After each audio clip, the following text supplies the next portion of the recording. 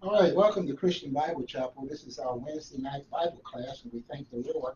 We're still continuing our lesson on justification as we close out this chapter in justification, and we're dealing with what is Reformed theology as we go through the different chapters. And next week, we'll be looking at chapter 6, uh, the humanity's radical corruption, dealing with uh, the acrostic tulip. We'll do that next week. Let's try and close out in justification.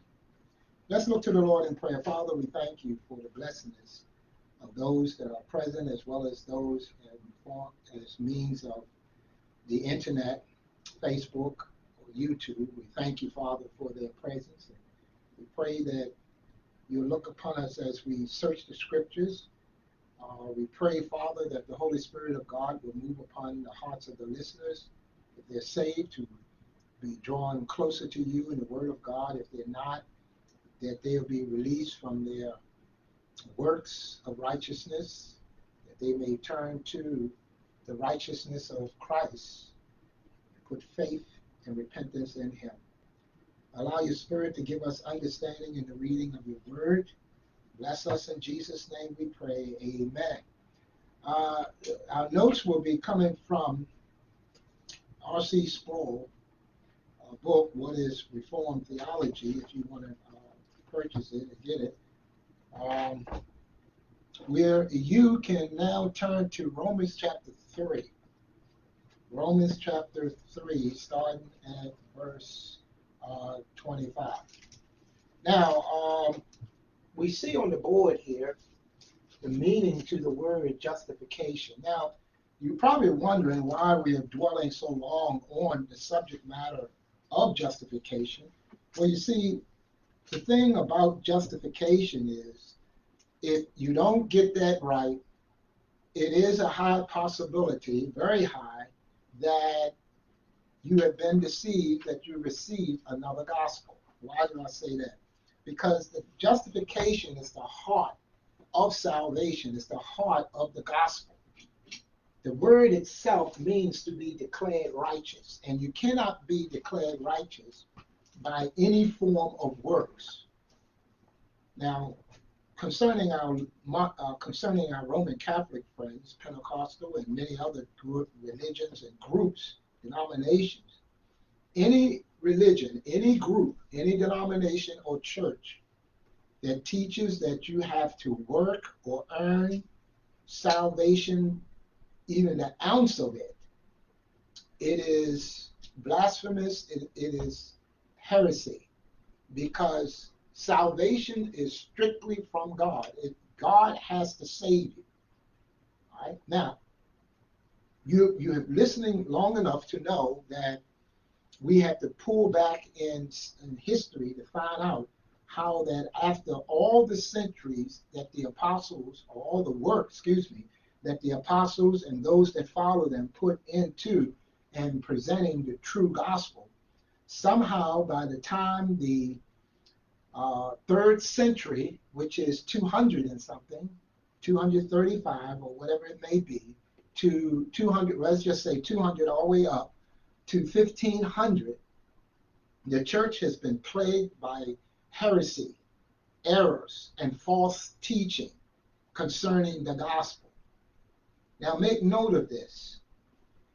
Your belief in church matters relating to righteous living, moral ethics, societal justice, moral standing, if your church, any church, right, rejects the biblical teaching of justification by faith alone, how can such a church, how can such a system within the church, how can such a people or a person be truly saved?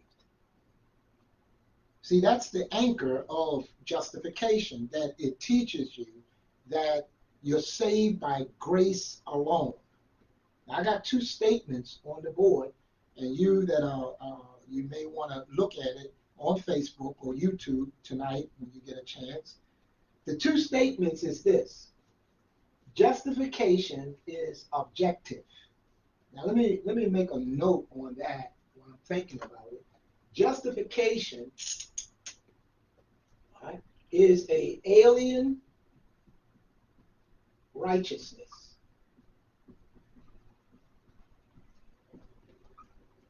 Now why do I say that? Well, that's due to what Martin Luther has said. It's alien. Now, alien is something that's without, that's outside our planet. If you say you saw it's an alien, that means it's out. So righteousness is an alien righteousness. It's outside of our reach. It's outside of us. We're not born with righteousness. We're not born with purity or sinlessness. Now, by the time the church was taken over, the visible church was taken over by the Roman Catholic Society in the year 313 all the way up to 1500. The church, the visible church, existed only as the Roman Catholic Church, and you had to go. You was commanded to go. And they had such teachings within that system. Even today, passed down today, you have to realize that through the Council of Trent and many other councils that they had, beginning at 1543 and 1965 and then 1994, the Council of Trent, even in our millennium, has sought to stick with that you cannot be justified by faith alone. You cannot. This is what they teach.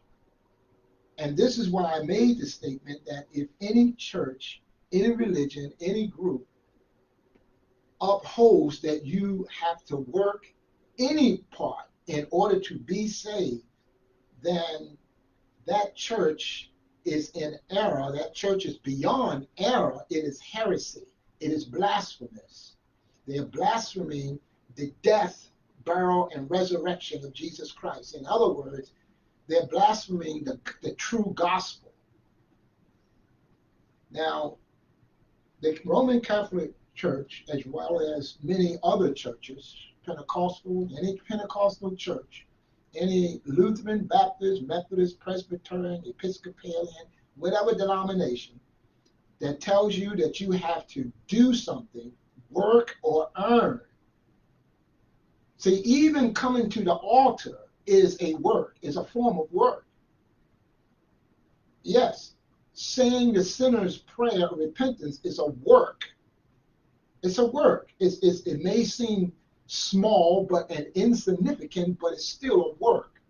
You can't do anything but admit to God that you are a sinner deserving his righteous judgment, all right, and to spend eternity in death. You have to admit that. You have to admit that God sent his son to die on the cross for sinners, and that he was buried and he rose again the third day. Any teaching from any of the denomination, religion, or religious system that says that you have to work any ounce of works, it voids out faith. Now, this is the reason why God moved upon certain individuals in the 15th, 16th century, which was 15-something, with Martin Luther, Thomas Cranmer, and many others at that particular time, even earlier, Jerome and many others, whom God moved upon to reestablish, to reform the church back to its status as he left it with the apostles. Okay, with the apostles. And it's a crying shame that had happened. But nevertheless, the scripture says, upon this rock I'll build my church, the gates of hell shall not prevail. Right? Nothing will block Christ or destroy the true church. Now, The visible church can be corrupt. The visible church can err. The visible church can fall into heresy. The visible church can split, divide, and argue and fuss and even fight. But the true church, which is made up of every believer in Christ, it cannot be halted because God is the one that has to save. So in this statement here, I said this: justification is objective. Now, the reason why I said objective is because of the phrase alien righteousness. It's objective because we as sinners have no part in it in order to be saved. Justification is the objective act of God whereby he alone declares a sinner righteous by means of the complete work of Christ. Now, for you that are truly saved, that sounds biblical. But to those that are not, it still sounds biblical. See, this is the reason why you have to, when you're witnessing out there, and you approach a person and ask them, are they saved? Are you a Christian? You know, whatever manner of words that you use. Always ask them, how did they get saved? Did you see that pattern in the book of Acts? How did you get saved? How did you get saved? How did you get saved? Peter and Paul used that. Philip used that. All of them used that. How do you get saved? See, because many people have been approached and say they are saved because they joined the church or they was raised up in church, and they feel they are bona fide Christians. Somebody say they're saved because they turned around the altar and began to speak in tongues, and the preacher told them that's the proof evidence that you are saved, but in reality they are not. But they have strong confidence that they are, and they will take that to their grave. Talking about Pentecostal holiness, churches, people that believe in tarrying, speaking in tongues, and being baptized for salvation. They strongly tell you they are saved, and they will read their Bibles, they'll go to church faithfully, and they'll do all they can to please God, but in reality, when they die, they will stand before an angry God and be judged for their sin. You take people like Roman Catholic, a devout Baptist, a devout Armenian, a devout Presbyterian, a devout Methodist or Lutheran. Many feel that because they took the Mass, because they rolled the beads in their hands, prayed to Mary, seen an image, seen a visions, heard voices talk to them, that they honestly feel that they are saved. And you have people, you listen on the social media, on TV, on the news, they admit, yes, I am a Catholic. Yes, I am a Pentecostal. And I know that I'm saved. But you see, you have to realize no one is truly, truly saved unless they have truly repented of their sins and trust Jesus Christ as Savior. And the only way you can repent,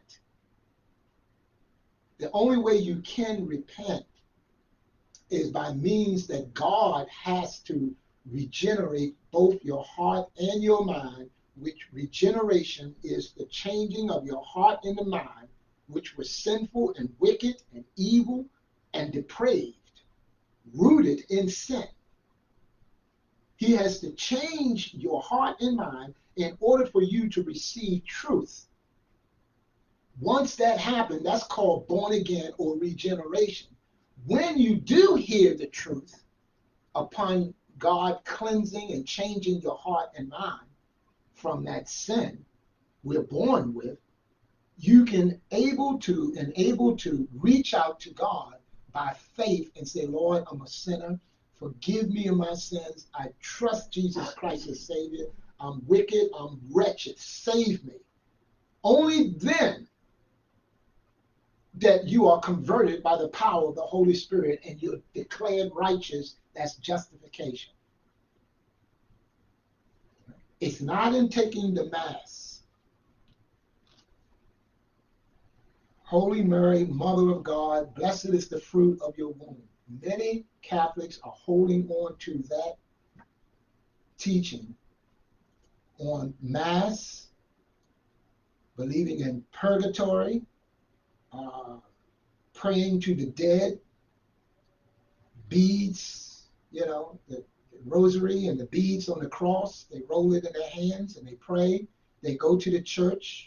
They go in. As soon as they get inside the church, they bow and crucifix, Holy Mary, in the name of the Father, Son, and the Holy Ghost. Blessed is the fruit of thy womb. It's called the rosary. That cannot save you.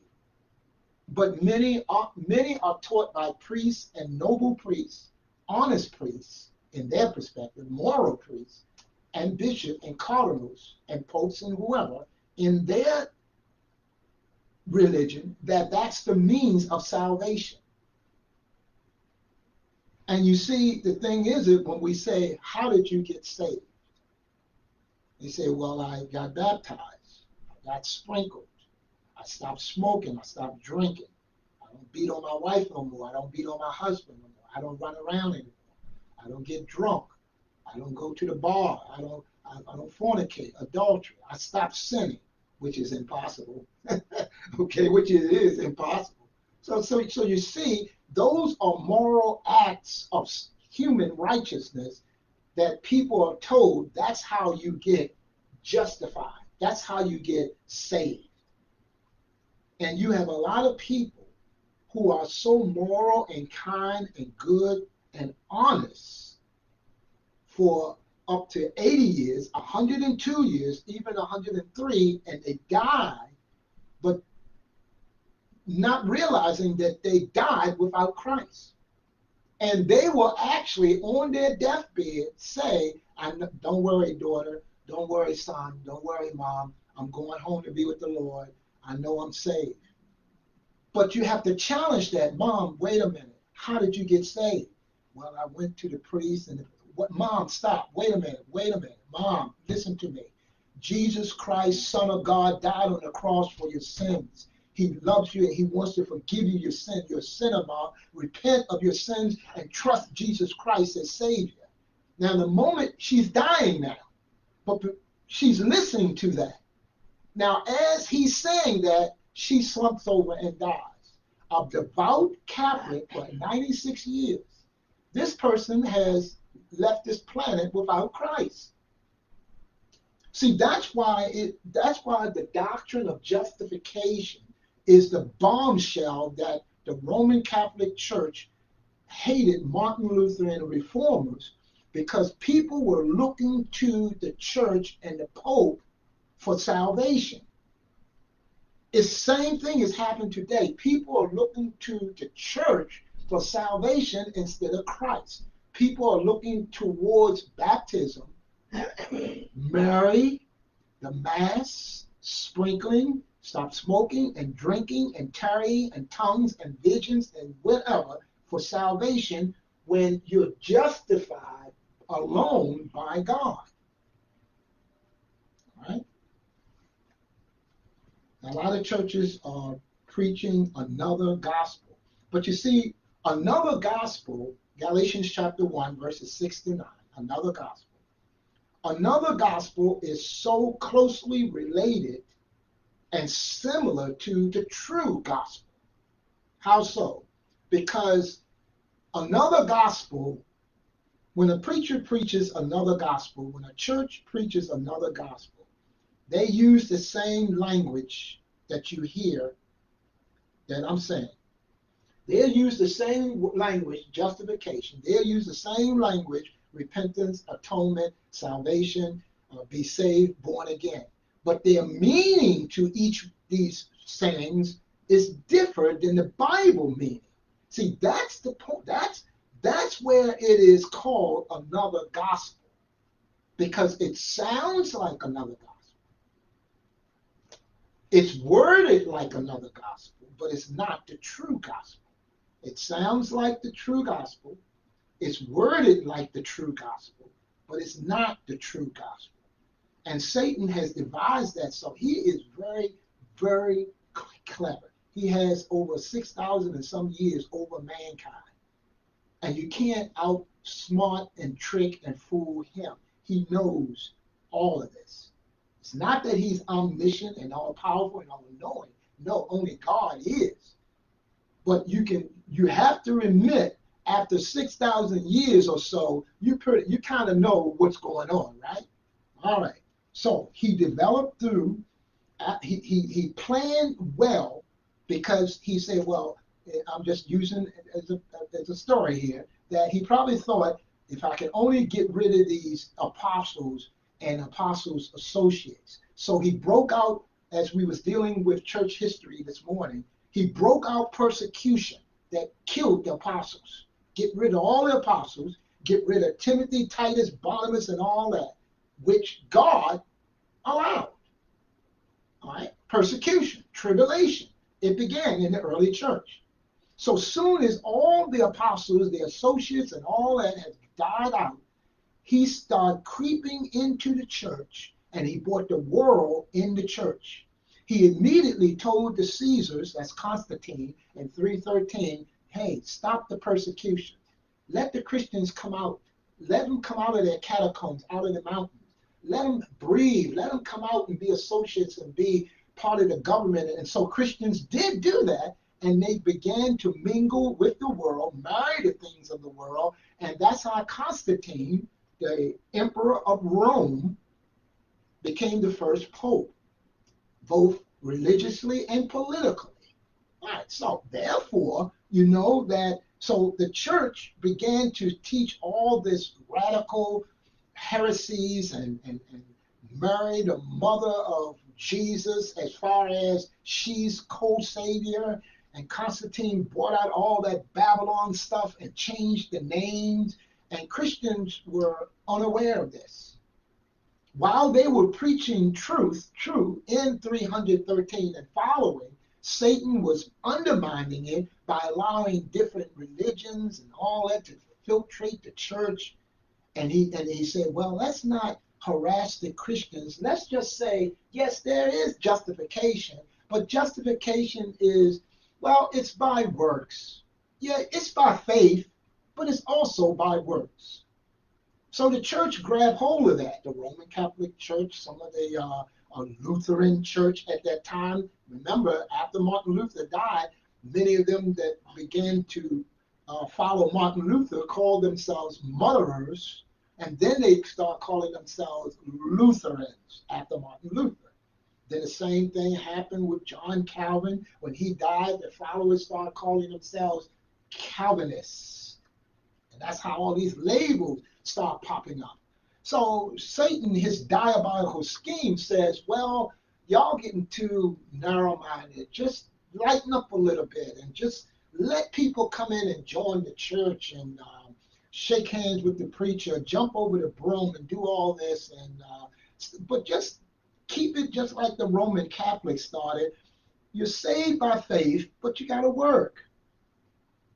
So what the church did, they ignore our text today in Romans chapter 3. They ignored the scriptures and start saying, yeah, let's join the church. Let's build bigger churches. Let's reorganize. Let's do this. And so we're at the point now in the 21st century. That's where we're at right now, the 21st century, with all this structure and big stuff and big congregation, and a lot of people are just not saved.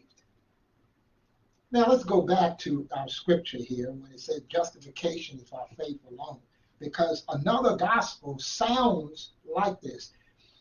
If the preacher who is a false preacher will get up and preach, he will say contradiction to what we're reading today, but he'll slice it up. He'll read what we read tonight, but he'll slice it up to please the Roman Catholic, the Pentecostals, the Jehovah Witness, to please the Mormons, to please the Adventists. Let's not hurt them. They are our friends. They are our sisters and brothers in Christ. This is one of the most damnable, ridiculous phrases. How can you be a brother or sister in Christ and you deny salvation by grace alone? Well, we don't deny it. We know salvation by grace alone, but you got to work. No, Paul says in Romans chapter 3, let's look at it, verse 24, that you're justified alone by God's grace. Here it is. Being justified freely. See that word freely? It means by itself, alone. No effort that you can make. You can't dream it. You can't say it. You can't work for it. You can't buy it. Having been justified, declared righteous freely by God's grace through the redemption that is in Christ Jesus. So you see on the board here, that's why I made the statement I wrote. Justification is the objective act of God whereby he alone declares a sinner righteous by means of the complete work of Christ. Any work that has to be done, it has already been done on the cross by Jesus Christ. That leaves no human being able to work. We're justified freely by his grace. Grace is the unmerited, unearned favor. We don't deserve it from God. I pulled out these words here, you see on the board, because we're going to look at them as we discuss justification. The first word is propitiation. Look at verse 25. Whom God, talking about Jesus Christ, Christ Jesus, whom God set forth to be a propitiation. The word propitiation in this verse and many other verses carries the meaning to avert the wrath of God, because God is angry with the wicked. Okay? You see, when Jonathan Edwards preached that sermon, Sinners in the Hands of an Angry God, that's precisely what he's talking about. God had to save us from himself, because God hates sin. He is furious. He doesn't pat sin on the back. He doesn't say, oh, well, I'm gonna give you one day to sin. He doesn't say, well, it's okay. No, God is furious. God is angry. That's what the word angry means. Furious, highly displeased with the sinfulness of man. And that's why in the book of Psalms it says God is angry with the wicked every day. Every step that Deuteronomy, in the book of Deuteronomy, it says, every step you take brings you closer to death. And one of those steps is going to step you right into eternity of death, second death, wherein God will first call you back to be judged and sentence you to the second death. God here in verse 25 sent forth Jesus to avert his wrath from sinners. Those sinners are those who trust Jesus as Savior. Now, what does that mean? That means as a true believer in Christ, not an upstanding citizen. We're not talking to you. We're not talking if you're moral, if you're kind and honest and good in nature, because many of people are. We're talking about those who have received an alien righteousness from Christ, the righteousness from God, by repentance and faith in him. You will never be chargeable to your sin, for your sin, ever. And that brings us to the second word, imputation. Imputation. Now, God not only saved us from the wrath to come, Jesus' death averted God's wrath on those who will repent of their sins. But what about you that do not repent of your sins, those who died in their sins? The wrath of God is upon all those who have died in their sins or who failed to repent of their sins upon his coming back the second time.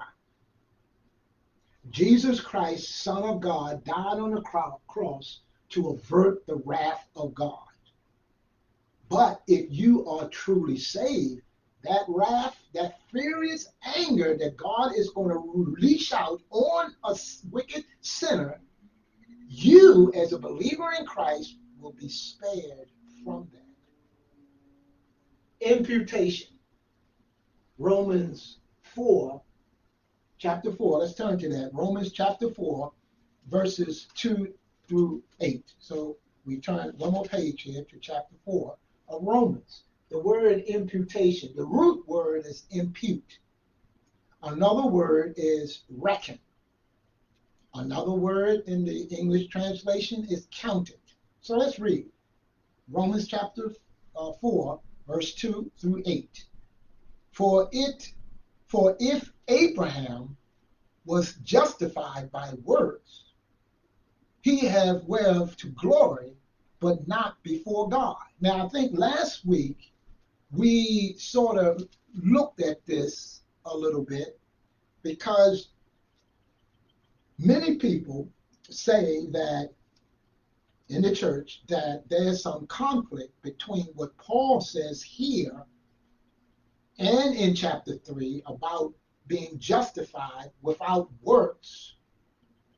A man is not justified by the deeds of the law versus what James says in James chapter 2. So put your finger there in our text, Romans chapter 4, and turn to in the back of the book to the book of James.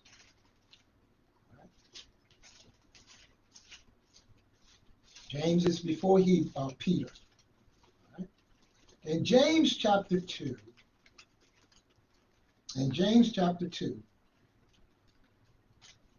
James is relating, James chapter 2, verse 17 and following, is relating to Genesis chapter 22, wherein Paul in Romans chapter 3, when he talks about being justified, he's relating it to Genesis chapter 15. You get the picture. Why are the two separate? Genesis 15, Paul's saying about justification, how Abraham is justified. Genesis chapter 22, James is saying that's how Abraham was justified. Let's read what James says, and you get the idea. Here it is, James chapter 2, verse 17. Even so, faith, if it had not works, is dead, being alone. Now, you would say, well, see, that's why the Roman Catholic, that's why they are confused. That's why the Pentecostals and many religions are confused, because they think in this scripture, it means you got to have faith and works. If you don't have faith and works, it's dead. But that's not what James is saying. See, what James is saying is that true faith, right, true genuine faith, produces good works, which is fruits and obedience to Christ. That's what James is saying here in verse 17. Well, you say, well, wait, I don't, well, let's read. Even so, faith. Right. Now, that's why you can't key in on one verse, because, Scripture interprets Scripture. So therefore, in order to fully understand it, you just can't go in the middle of a chapter and pull out verse 17. Oh, that's what it means. Faith and works is how you get saved. No, you got to go preceding. See, the Bible, the Scriptures in verse 14, let's push back to verse 14. What does it profit, my brethren, though a man say he has faith and have not works? Can faith save him? Now, be careful now, because notice James is not stopping. He says, if a brother or sister be naked and destitute of food, and one of you say to him, to them, depart in peace, be ye warm and filled. Notwithstanding, you give not those things which they really need, but say, oh, God bless you. I'll pray for you. No, give them a can of beans and some hot dogs, or give them something to eat, or give them a pair of your shoes, or give them some clothes, or help them in whatever way you can if you're able. See, James is pulling a punch because there were people saying, I have genuine faith. Well, James says, well, I can't see your faith, but show me your faith by your works. See what I'm saying? So works follows true faith. I hope you see this. James says, what do it profit, my brethren, if a man say, I have genuine faith? You're a Christian. You say, oh, I believe in Christ. I've been born again. I'm saved, and I'm living for Jesus. James says, okay, what if a situation comes in if a person is in need? Or you're supposed to love their brother or sister? Or you're supposed to have mercy or forgive a person? Or you're supposed to help them in whatever? How genuine is your faith if you don't reach more so past words and do something? James says that proves that you're really genuine in your faith. Now let's move on. Verse 15. We wrote that. Well, let's read it again. If a brother or sister be naked and destitute of daily meats, and one of you says to them, depart, be in peace, be ye warm and filled, notwithstanding you give them not those things which are needful for the body, what does it profit? Even so faith, if it had not works, is dead, being alone.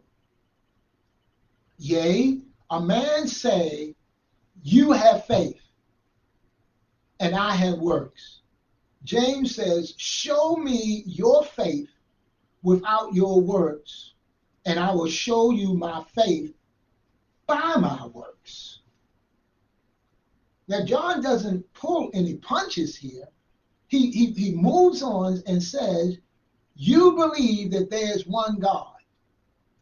You do well. The devil, the demons believe and tremble. But will thou know, O vain man, that faith without works is dead? See, that true fiducia, the Greek word for genuine, true faith, is dead if works doesn't follow it.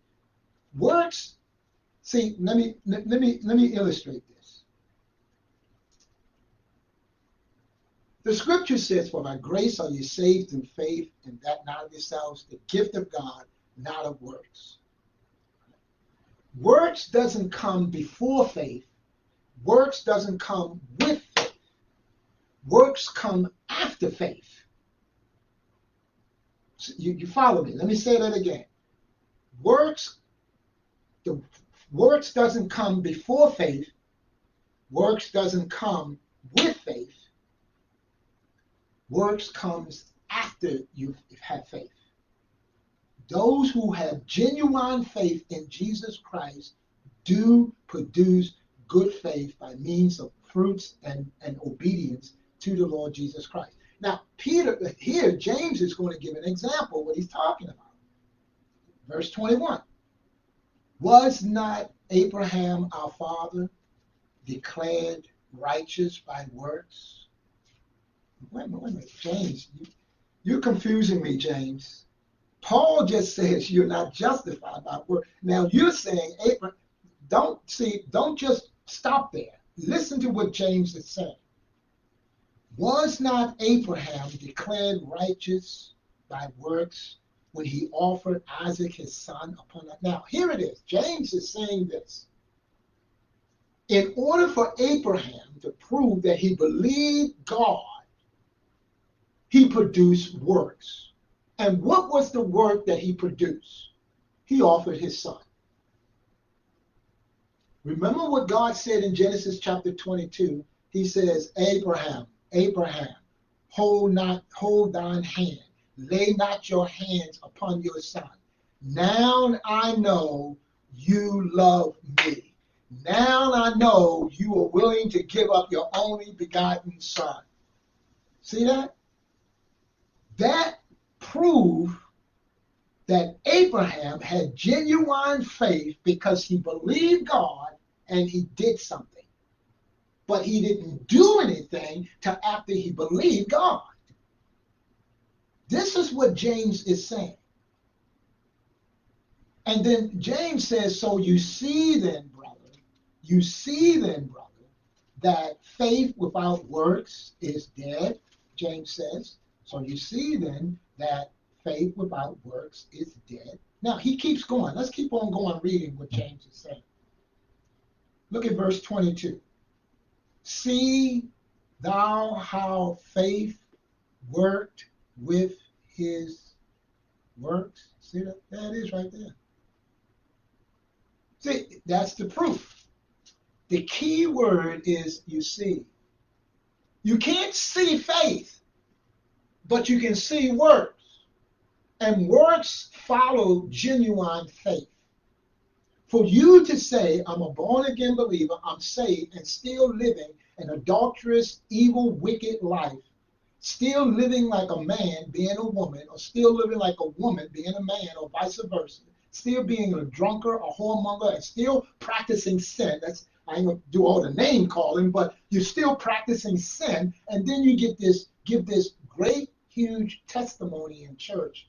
James says you are a liar, and the truth is not in you. See, it's so easy to fool people in church and saying, I'm a believer, I'm a Christian.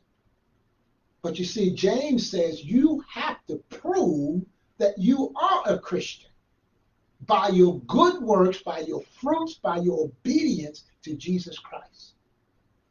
So you can stop slapping your wife around all you want and start loving her. That don't mean you're a Christian. You can stop smoking and drinking and partying and doing all evil stuff and wicked stuff and mean stuff, but that doesn't mean you're a Christian. You can start going to church. You can get baptized, sprinkled, and turn over a new leaf, but that is not being saved. But I'm afraid a lot of people have been deceived in thinking that is the way. So James goes on. He says, wait a minute, I'm not finished yet. And the scriptures was fulfilled, which said, Abraham believed God, and it was imputed. See, there's our word, imputation. It was imputed, reckoned, counted to him for righteousness, and he was called the friend of God. Here comes James again, verse 24. You see then how that by works a man is justified and not by faith only? See, he's talking to those, he's not talking to a sinner that said, well, I'm not saved.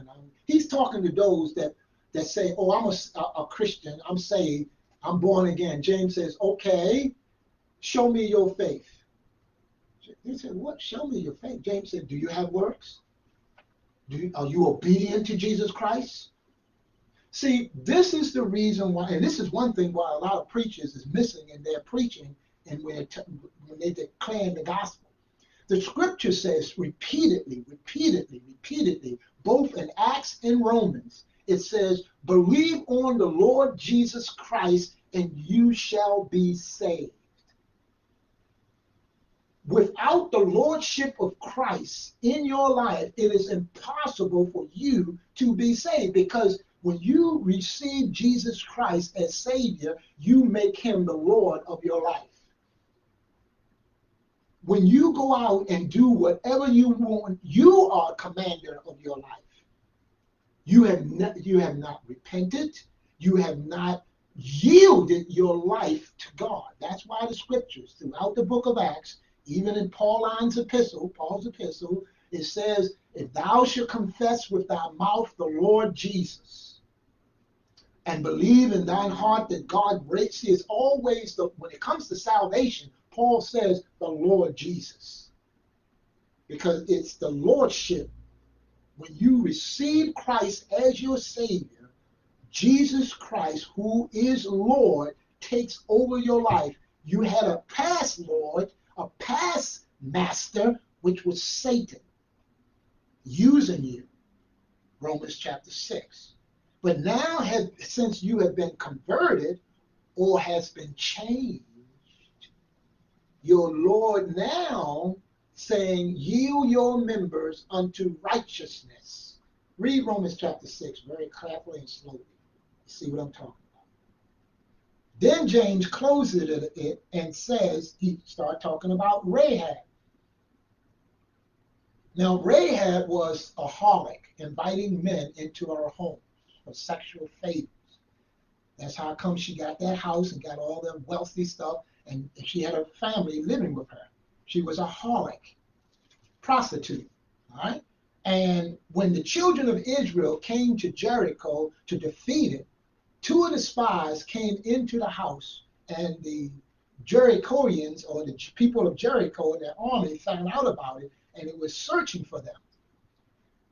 Rahab believed the stories about the Israelites crossing the Red Sea and all that, she heard about it. And she knew that there was something different with the God of the Israelites. What she did was, if I hide you, will you keep me and my family alive when you come and conquer Jericho? The two spies says, yes, tie this scarlet thread on your door. When we defeat Jericho, when we see this, we will not harm anybody inside that house. That brings us to verse 25. Likewise also was not Rahab the harlot justified by works when she received the messenger? See, she believed in God. A harlot, a Gentile. Matter of fact, if you trace her line, I don't know how it happened, but it came down to Jesus, Joseph, and Mary. They did something in there, but God allowed it. So the harlot was justified. She was declared righteous by God. That's what it's talking about. For as the body without the spirit is dead, so faith without works is dead also. Genuine faith produces work. There's nothing to disagree about with Paul and James. Let's move on. All right? Back to Romans chapter 4. We're dealing with imputation. The word imputation means to be counted righteous. Not put to their charge.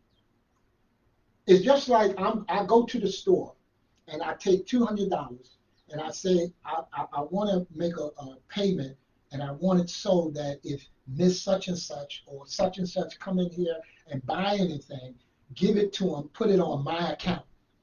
So here comes Henry to the store, and he gets this and he gets that, and he pull out his money. He says, well, how much? The man says, no charge. It's put to Sherman's account.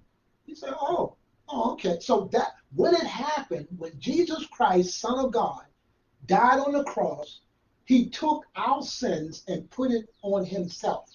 Isaiah and Peter says, whom his own self bore our sins. Since Jesus bore our sins as believers,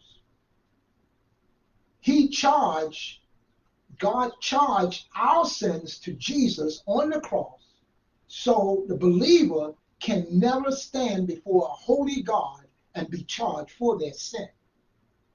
That's why the scripture says, there is therefore now no judgment to them that are in Christ. Why? Because Jesus imputates. The imputation of our sins was laid upon Jesus. Romans chapter 4 and here in the book of James. Let's read on. Romans chapter 4, verse 4. Now to him that works is the reward not reckoned of grace, but of debt. See, if you work, that means God owe you. You're kneeling down there at the altar tarrying. You're getting baptized. You speak. See, when you do a work, you're saying to God, see, Lord, I put money in the church. See, Lord, I'm getting baptized. See, Lord, I'm joining the church. See, Lord, I stopped smoking. See, Lord, I don't do this anymore. See, Lord, I'm back being a man where I used to be a woman. See, Lord, I changed my life. See, that's, you owe me. That's what that verse means. God doesn't owe us anything. We all deserve the eternal judgment of God, which is the second death. But by his mercy, he saves some. All right, look at verse 5. But to him that works not, but believes on Christ that justified the ungodly, his faith is imputed. His faith is counted for righteousness. Even as David, I'm going to keep on reading, even as David also described the blessedness of the man. This is coming from Psalms 32. It says, bless them of the man unto whom God imputes righteousness without works. This is recorded in Psalms 32 now. It says, verse 7, blessed are they whose sins or iniquity are forgiven, whose sins are covered. The word covered is an Old Testament word for atone. Atone. The scripture says in what is it? Leviticus 17:11, life of the flesh is in the blood, and I have given it unto you for the atonement for your sins, for the forgiveness of your sins. Without the shedding of blood, there's no atonement. There's no forgiveness. There's no remission. Blessed, if you are saved, you are blessed. And that word doesn't carry, like people say, oh, bless you. God bless you. No, we ain't talking about that. We're talking about those who have received Christ as Savior by faith. You have repented of your sins. You are blessed because the scripture says, blessed are they whose iniquity are forgiven, whose sins are covered. See, you will never face your sin. Now, suppose you live to see 96 years old. Let's go back in your time schedule to the age, 12. And from 12, you start doing horrible sins. There's 7 days in a week. Each day you sin. That's 7 days you sin. 30 days in a month. 7 sins times 30. You counting with me? All right. 7 sins times 30. Right? Then you multiply that in a year, 365 days times 7.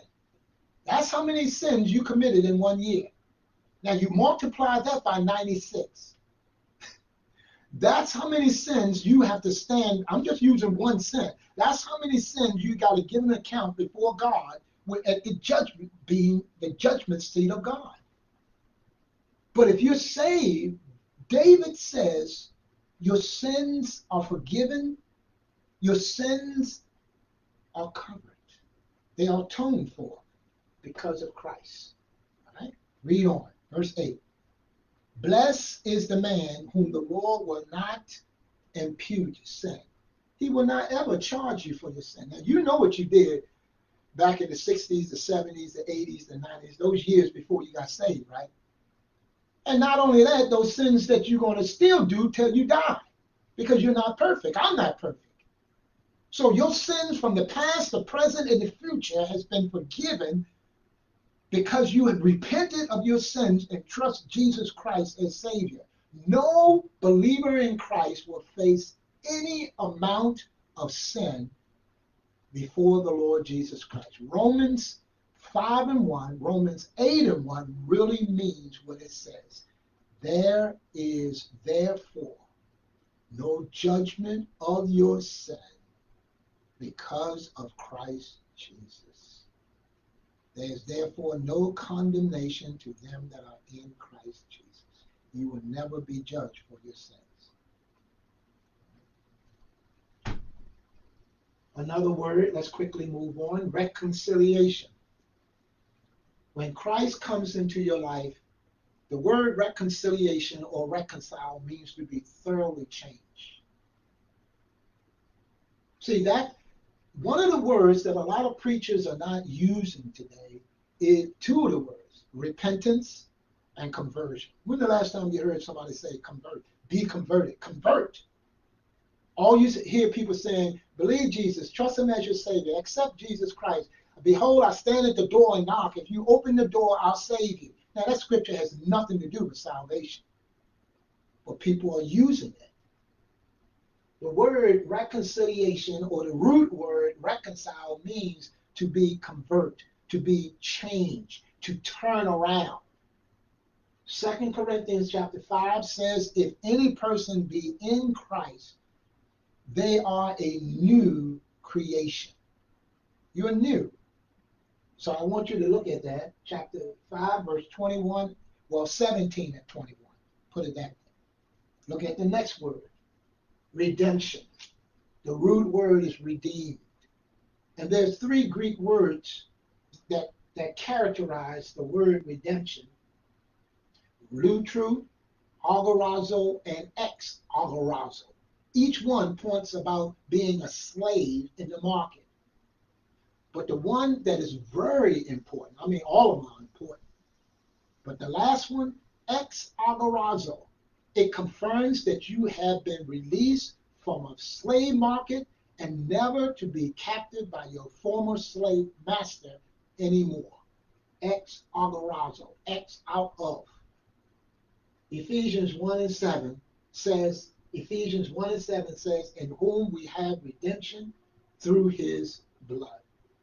Look at the word, the last one, remission. Hebrews 9:22. Without the shedding of blood, there is no remission. The word remission is an Old Testament word, just like counted or reckoned or atone. It means forgiveness. Without the shedding of blood, there is no forgiveness of sins. Colossians 1:14, in whom we have redemption through his blood, even the remission of sins, the forgiveness of sins. Our final thought here is justification does not involve works or the infusion of grace. Now, the reason why I put the word infusion, because that's a Roman Catholic word. Because they, in the Roman Catholic system, they merge sanctification with justification. Because they can't believe when Martin Luther, when the Reformer says that you are declared righteous by faith alone, they couldn't accept that. They say, no, you must work on becoming righteous. Once you become righteous, okay, once you become righteous, then you can work on being justified. That's why it takes, as a Roman Catholic, many years, and you got to go through some 7 things in order to become a saint. That's ridiculous. And I don't know how many Roman Catholics or some Lutherans, they stick to that, but they're not called. See, when you join the Roman Catholic Church and become a Catholic, you just that, a Catholic. You're a good Catholic, but you're not saved in the sense that you're justified fully until you don't become a saint. It sounds confusing, I know, wherein Paul says when you're saved, you are a saint. But you see, with this system still going on even today, since way back in AD 300, even today, you're not a saint, because you got to see a vision, you got to see Mary, you got to experience a miracle, you got to, it's 7 things. I mean, I'm going to look it up, but it's horrifying before you can become a saint. Then you're really not going to be called a saint by the Pope till you die. But yet, a lot of people will boast, I'm a Roman Catholic, I'm a Pentecostal, I'm a Catholic, I'm a Baptist, I'm a Lutheran, but they don't really know that they're really saved or not. They don't know because they haven't been told the true gospel. And this is why, as we close out, reason why Jesus said, go ye into all the world and preach the gospel. The truth has to be told. So we close out with our teaching on justification, one of the stones, and we're going to come back next week and look at the acrostic tulip, which helps us to realize that our humanity is rooted in sin. We are so corrupt, so wicked, so mean, so evil. God had to do something. He did. He sent Jesus. He came down and took a body like ours without sin and died on the cross. That's where we're going to pick it up next week in R.C. Sproul's book, What is Reformed Theology, with the scriptures saying that we're saved by grace through faith, and the only way you can be truly converted is to repent of your sins and trust Jesus as Savior. Let's look to the Lord in prayer. Father, we thank you for the blessedness of the Word of God. We pray, Father, right now that those who are listening on the social media or any other way, that the Spirit of God will convict them of sin. He will convict them of righteousness. He will convict them of judgment. Move mightily by your Spirit, O God, and save that person before it's eternal too late. Strengthen believers to go out and proclaim the message of the gospel in its truthfulness, in its fullness, that people might be earnestly and honestly and genuinely saved. We give your name the praise. In Jesus' name, amen. Now this Sunday at 6:30, we'll have our sunrise service. At 6:30, we'll be dealing with opening with the book of Revelations, chapter 1. God bless. All right, guys, everybody, God bless.